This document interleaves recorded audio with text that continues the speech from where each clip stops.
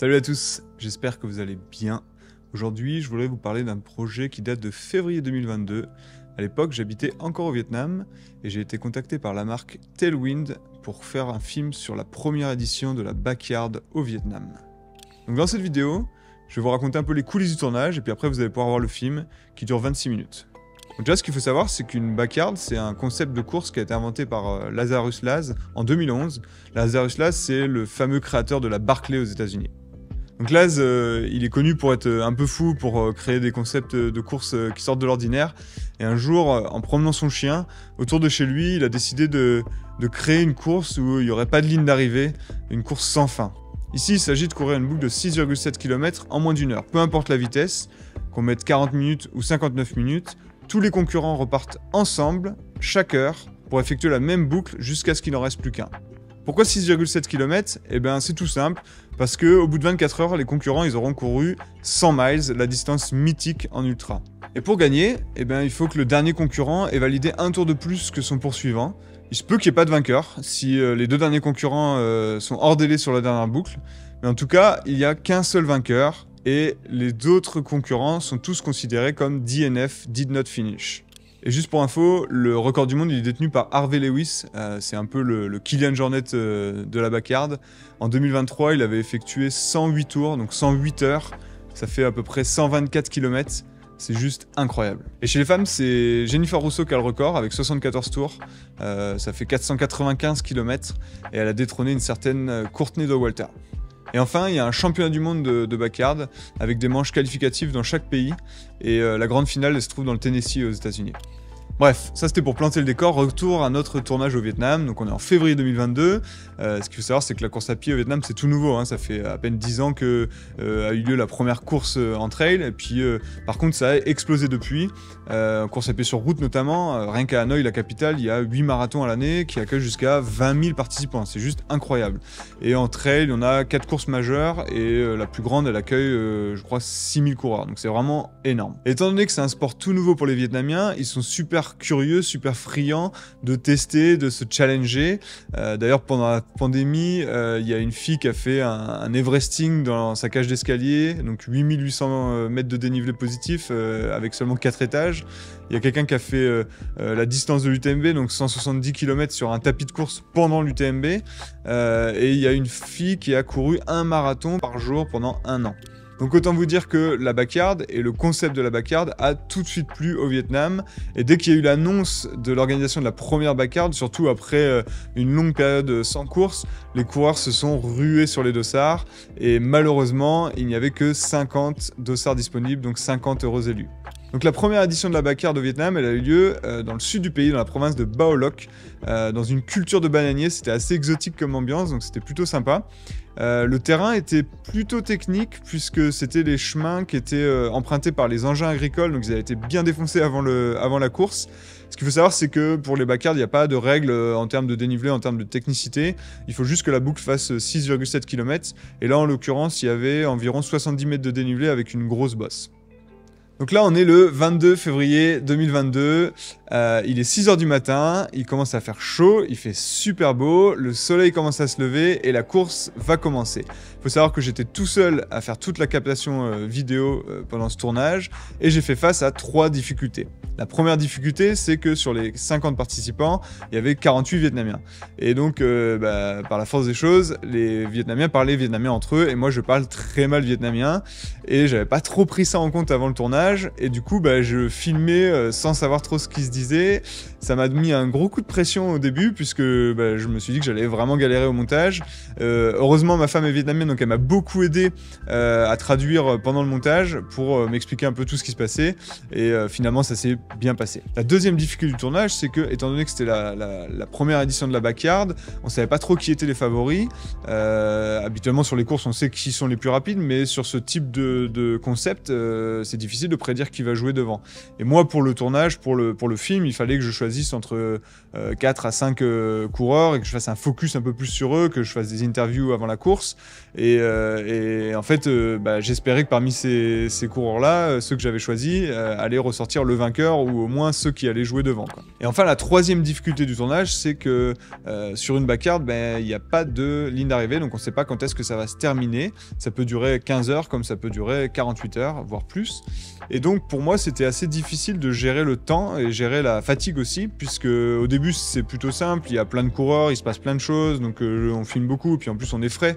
Et au fur et à mesure de la journée, puis de la nuit, les coureurs commencent à être éliminés un par un. Et puis enfin, il en reste plus que 2. Et là, il faut surtout pas rater les moments clés. Et quand il en reste plus que 2, ça peut durer encore très longtemps. Mais pour moi, il fallait surtout pas que je rate le dernier tour. Avec du recul, et puis pour conclure, je dirais que c'est un type de course qui est super sympa à suivre, même de l'extérieur, même en tant que spectateur ou en tant que photographe, vidéaste. Parce que, à la différence des courses classiques ou des ultras où en fait on est souvent sur la route, on est souvent dans le rush, dans la voiture, on ne sait pas trop ce qui se passe pendant la course, on voit très peu les coureurs finalement et on a du mal à suivre. Là pour le coup on est vraiment dans la course, les coureurs ils reviennent tout le temps au même endroit, il y a une super ambiance au ravitaillement et puis on se sent vraiment concerné et ça change beaucoup des courses classiques et ça c'est cool. Allez, je vous fais pas patienter plus que ça, je vous laisse avec le film complet que j'ai réédité spécialement pour cette vidéo avec les sous-titres en français. J'espère que ça va vous plaire, n'hésitez pas à me le dire en commentaire, puis moi je vous retrouve dans la prochaine vidéo. Ciao!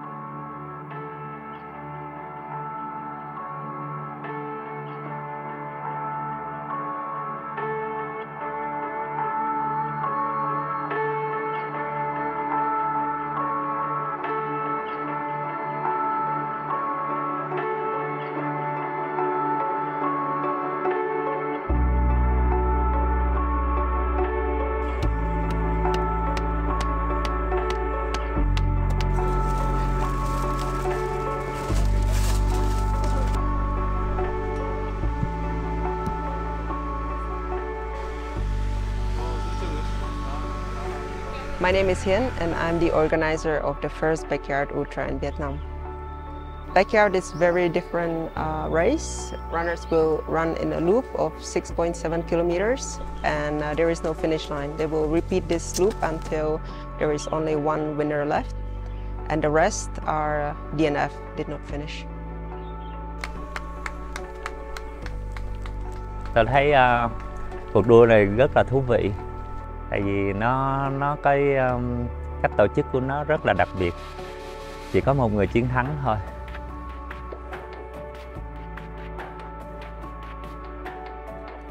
What I like about the race is that it's not entirely a race where people just race by themselves, but there's a lot of camaraderie and people joining and talking to each other and support each other, and the support here is super. I decided to organize this race because I think Vietnamese runners are ready for this kind of challenging their own limits.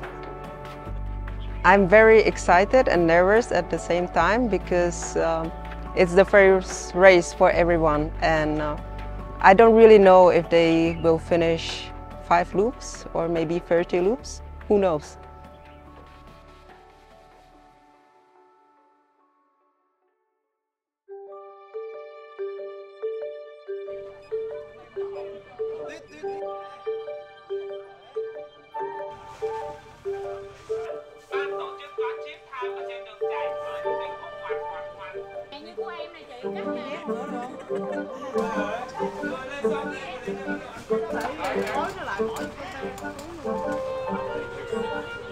So this is official backyard race. It's called Silver Race, and 10 people with most rounds will be qualified for a so-called satellite race. That will be in October. And remaining 5 people for that race will be picked at the end of June. And the winner of the satellite race will have one ticket to join Tennessee race in 2023 in Tennessee.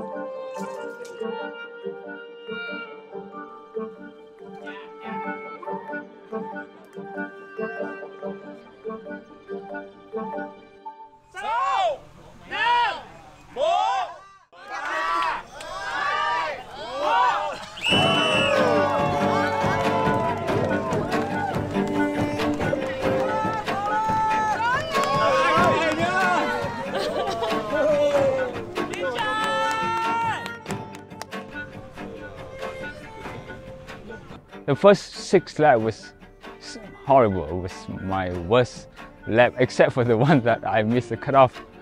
And I felt stronger and stronger. No, Valentine!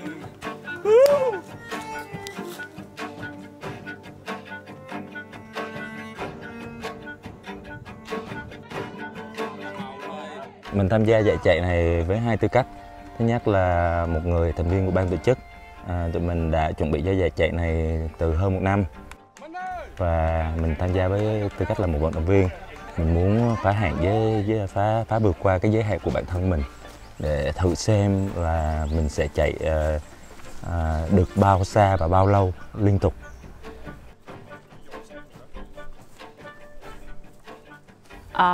Đợt vừa rồi cách đây khoảng 2-3 tuần vậy đó thì bạn em không có chạy được cho nên là hỏi là em có muốn chạy thử cái giải này không, thì bạn em bán bếp lại cho em làm nên em chạy. Em chỉ nghĩ là đi chơi thôi. Thì lần đầu tiên là La An 2018 em chạy 15 cây, lần thứ hai là La An 2019 35 cây, đó là cự ly dài nhất của em.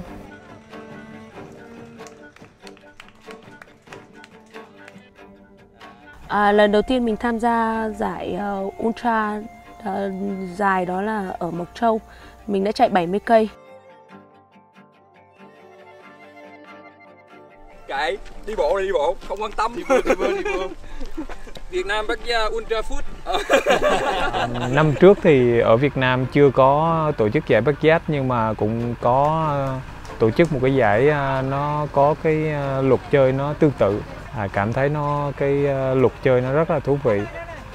Nó khác với các giải trail hay là các giải ultra road. Miễn là tham gia giải nào mà được chạy càng lâu càng tốt.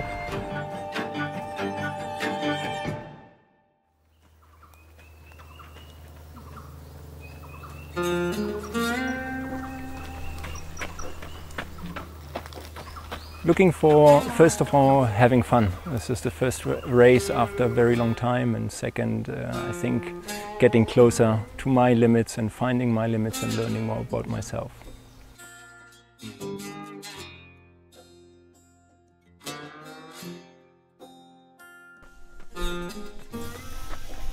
One more loop, each time. Yeah, so far so good. Let's see.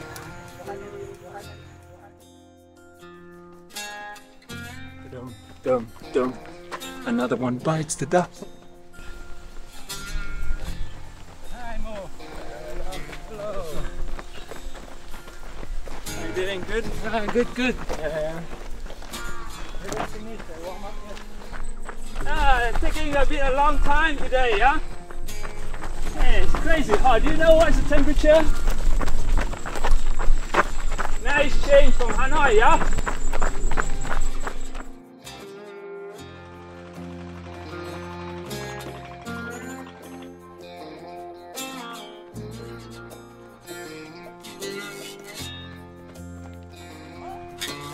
Không biết sao biết luôn.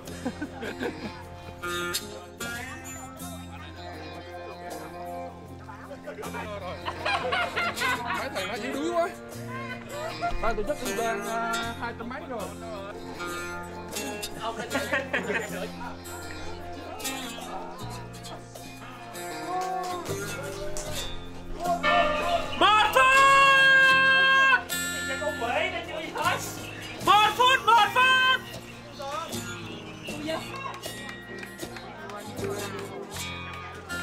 Chơi chị.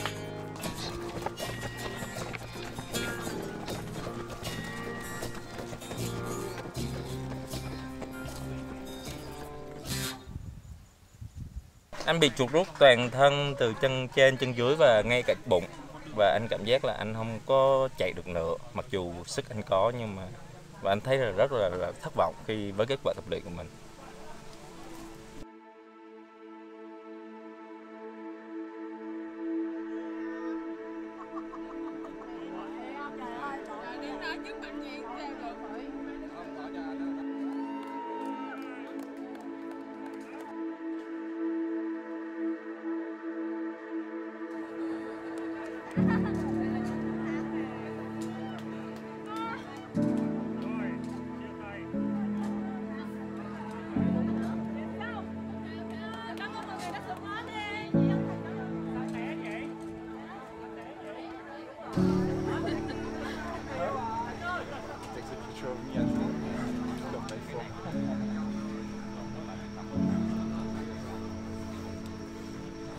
To get a freeze routine.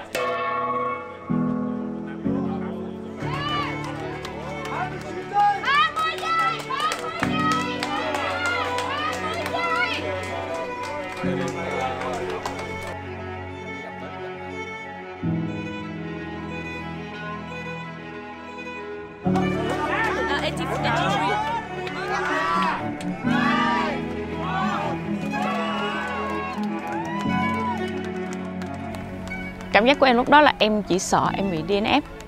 Em không có về kịp, cho nên là em cứ cố gắng chạy thôi. Em chưa có chạy khối lượng nhiều như vậy bao giờ hết.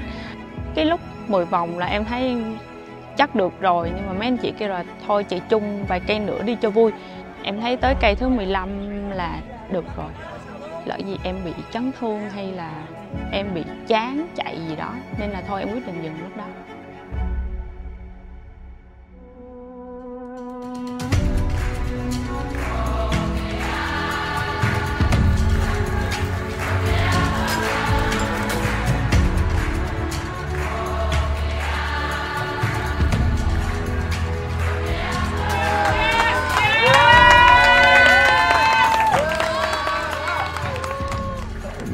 I did not really have expectations when I joined this race, besides having fun.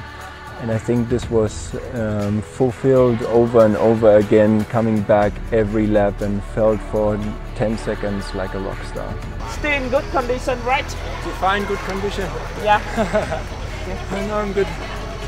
Better now. Last round I was thinking about not so good. It's good.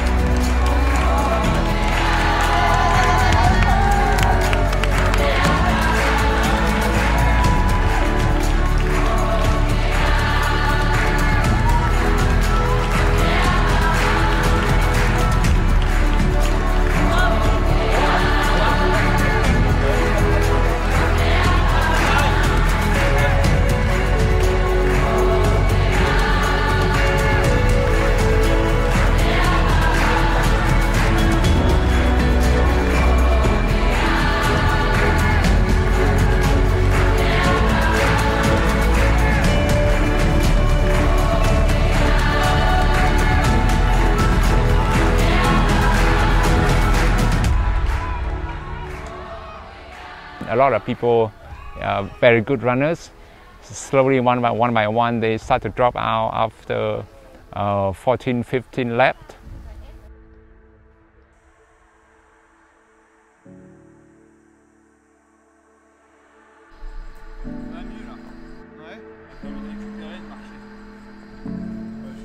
Félicitations.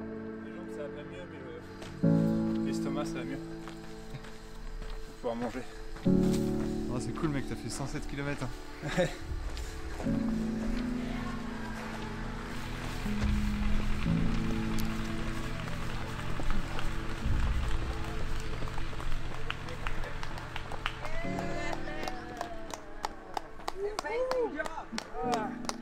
You kill me. Thank you. I heard it's your first ultra. Yeah. And you have to do more than 100k. Sorry? Hope. No, yeah. Okay. Good. Yeah. How do you feel? Good. So I'm ready for another one. So you refuse Yeah. motorbike? Yeah. I wanted to finish myself. So You did. You call your wife. Yeah, I called my wife and my kids. What did they They watch on the departure on live. Yeah. Yeah. I saw her online. Yeah. I saw her online. Yeah. That's cool. So we just decided we'll have another race in June. Yeah. Or another qualification. I don't want to hear about any run in the next 2 weeks. Okay. So only 2 weeks. That's that's the resting time, and then you can train for another backyard. Yeah, that was tough. Okay. Yeah. Change dress, and then I'll give you t-shirt. Yeah.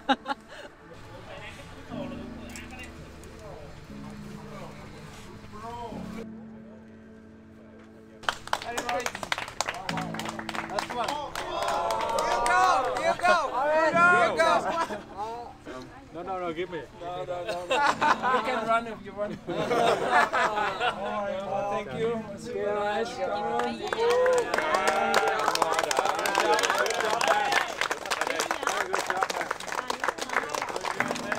It's time. Well done. Congratulations.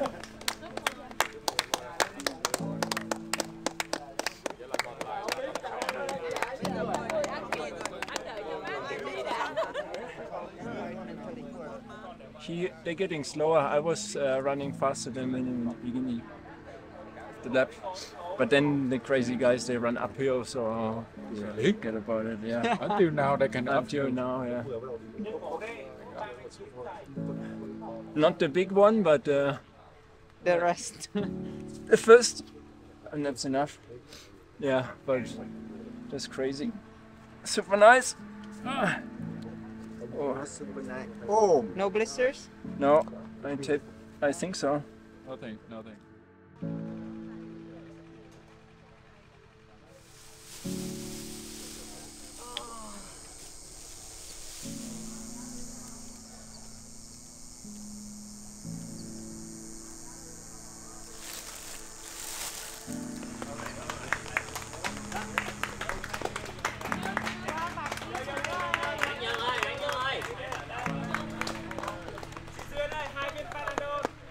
Không. Ngoài nó.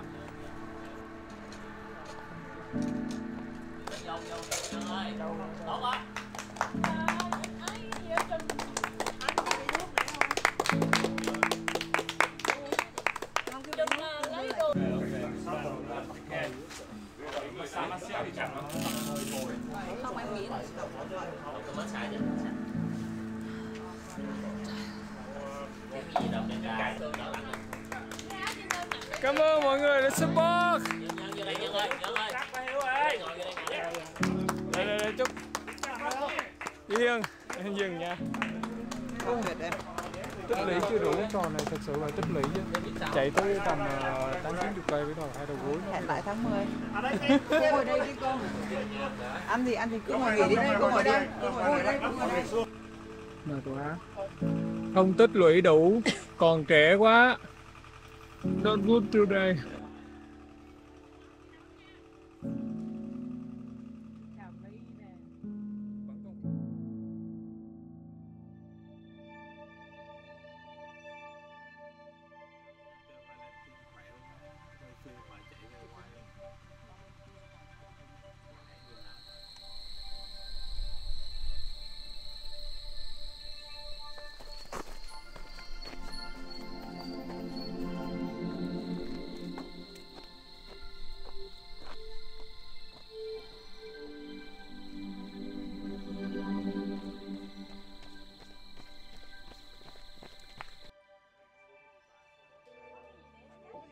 For me, I think I started to struggle around 15 laps, and then I tried to push further, and until 21. After 21 laps, and I couldn't go further.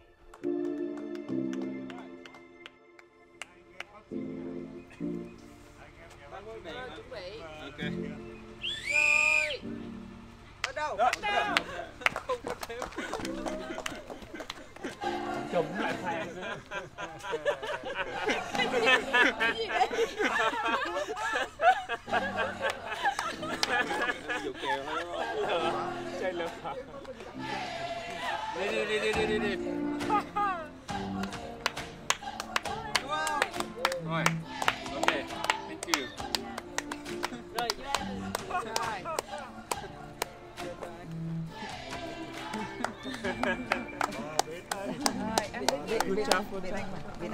Anh đứng im đã.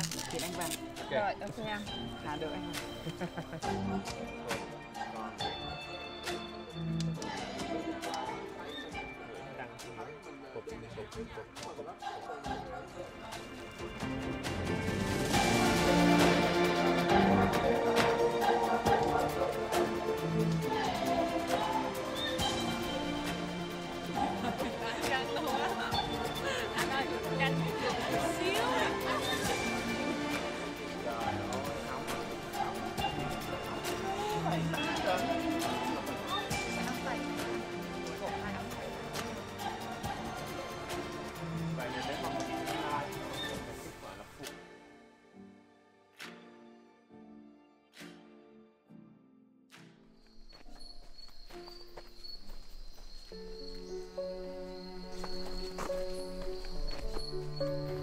Going into the night, I was fine.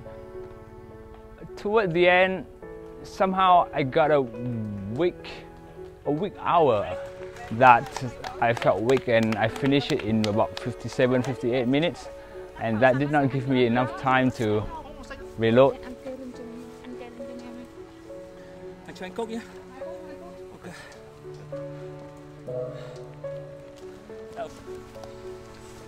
Có còn potato không? Còn nghiền lại nghiền thôi. Nghiền Quả không có. vác đi được à? Vâng. Còn cái gì vác đi được không nhỉ? Ăn bí đỏ. Lách ca. Hả? Lách ca. Cho anh 3 cái lách ca nhé. Lách ca vị gì xoài dừa? Lấy cả ba. Doesn't matter, cái gì cũng được. Cái gì cũng được.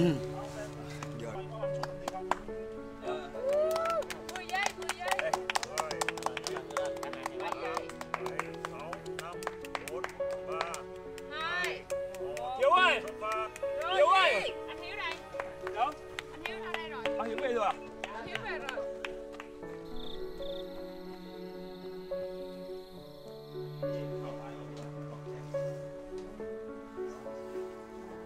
Trước đây thì tôi không có đặt mục tiêu gì cho giải chạy này. Tôi có nhiều cái giải chạy sau đó nên không có đặt nhiều mục tiêu, nhưng khi vô race thì khi các bạn chơi rất là nhiệt tình nên mình đã bị cuốn vào cái cuộc chơi, nên mình đã chơi hết mình.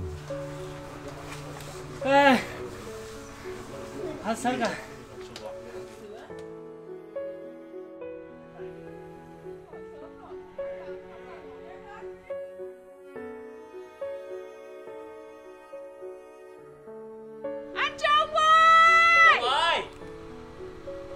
Còn 1 phút nữa là đến phát Cho anh Trung nó nằm vậy đó, mình massage cho anh liền luôn.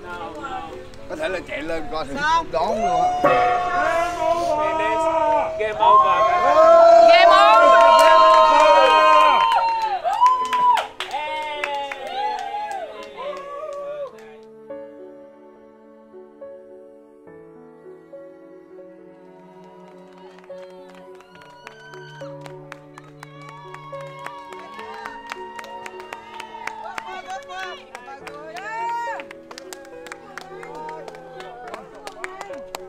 Đủ, chở 1 phút rưỡi.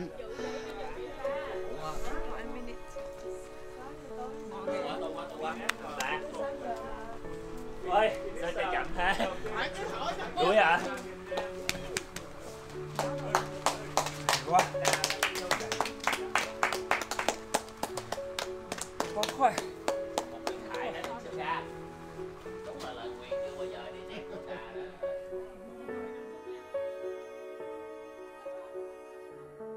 I was the assist, which is the second last man standing. So Dan was the winner, and I was the last guy who is able to keep up with Dan. And I think the result is extremely fair. Dan is super strong. There is no way that I think that I could outperform him today, and I was just happy that I could hang on until the end.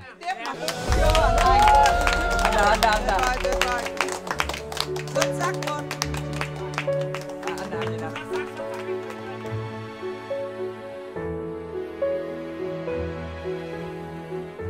know, based on my criteria, that was a success. Chụp hình đồng hồ luôn. So you found your limit. Yeah, I found my limit. Chụp đồng hồ. I didn't quit in my chair. That's the most important.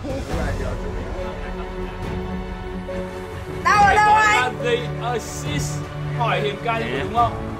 Assist, yes, không phải là người kia nó cuối cùng. Chưa hết đi đợi cái đèn đó này. Anh Đạt không sợ Không, tuổi thân bây giờ.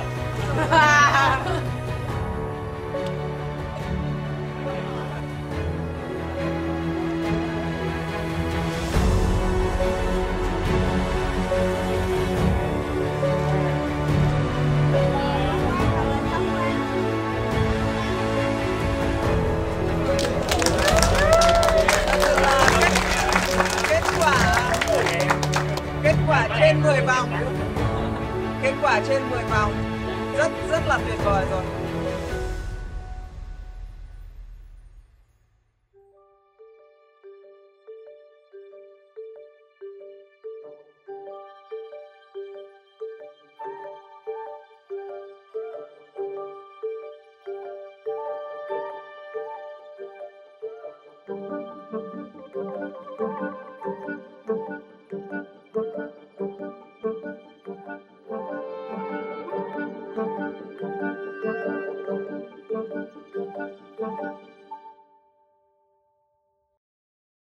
Yeah, you know, I love backyard. You know, when I come back, I'm treated like a king. So what's You see, going on I'm now? getting a massage, and I'm getting people serve me food at the same time. There's no other race like this. I love it.